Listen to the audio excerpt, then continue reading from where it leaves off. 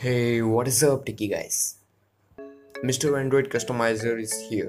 तो दोस्तों आज की इस वीडियो में मैं आपको बताने वाला हूँ कि कैसे iOS 11 का कंट्रोल सेंटर इंस्टॉल कर सकते हैं अपने कोई भी एंड्रॉयड डिवाइस में, वो भी बिना रूट के। तो वीडियो को जल्दी से स्टार्ट करते हैं।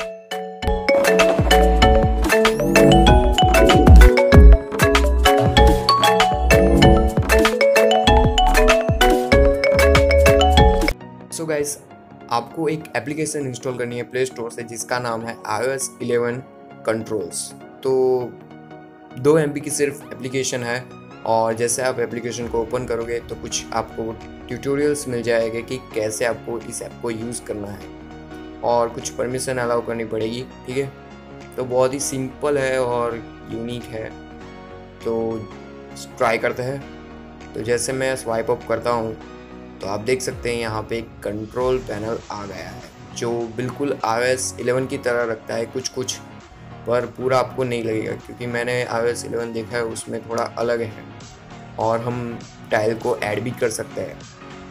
बट यहाँ पे आपको सिंपली एक कंट्रोल सेंटर तो मिलता है जैसे iOS 11 में आपने देखा होगा, और जो कंट्रोल सेंटर है वो बहुत ही बढ़िया वर्क करता है। जैसे कि मैं यहाँ पे कोई भी फंक्शन पे टैप करता हूँ तो एग्जैक्टली वही वर्क होता है। जैसे आप देख सकते हैं यहाँ पे मैं वॉल्यूम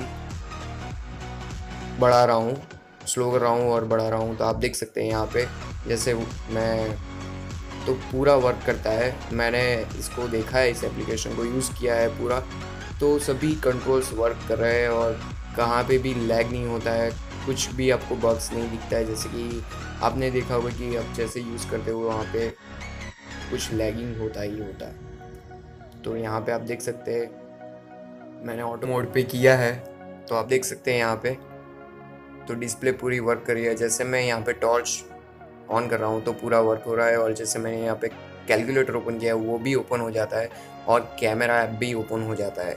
तो जो पूरे कंट्रोल्स है वो डेफिनेटली वर्क करेंगे और अच्छे से वर्क करेंगे और कहीं पे भी आपको लैग नहीं मिलेगा।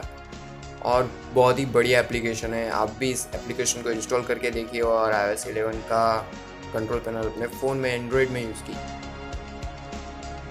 कीजिए। और आशा रखता हूँ कि आपको ये वीडियो पसंद आया होगा, और वीडियो पसंद आया हो तो प्लीज़ इस वीडियो को लाइक कर दीजिए, शेयर कर दीजिए अपने फ्रेंड्स के साथ, और ऐसे ही वीडियो देखना हो तो चैनल को ज़रूर सब्सक्राइब करना। ठीक है दोस्तों।